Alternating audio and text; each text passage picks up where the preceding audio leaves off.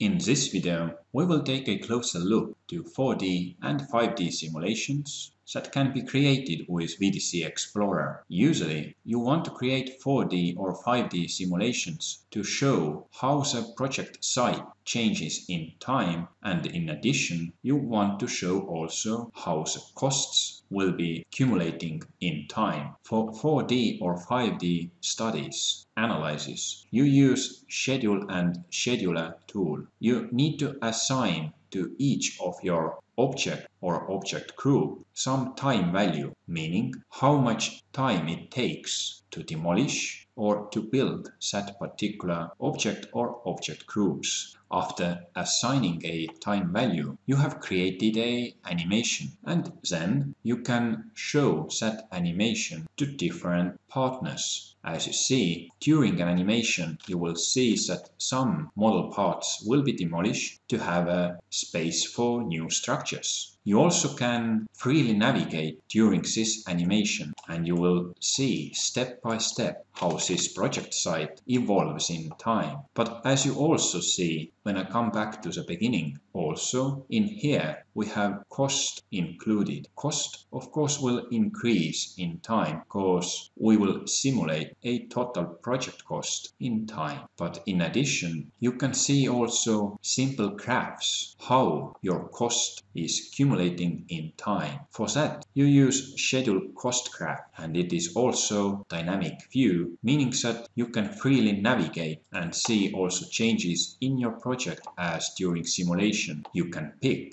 if you want to see a cumulative cost or current cost. In that way, you have additional information available for different project partners or to stakeholders or local authorities or to public. Creating 4D and 5D simulations is really easy, and you can also import those groups and costs using Microsoft project data. Of course, you then need to assign to different project costs different objects groups in VDC Explorer. When you create your 4D and 5D simulations, you normally keep an eye in here in that small table, but you can easily enlarge this table. As you can see from here, we see different costs for different groups or objects, and we can also include if this will be a new construction part or maybe it will be demolished and removed. Keep in mind that you can easily create 4D and 5D simulations with temporary objects. For example, you may want to consider that your project site is in order and every and each resource is used in most economical way.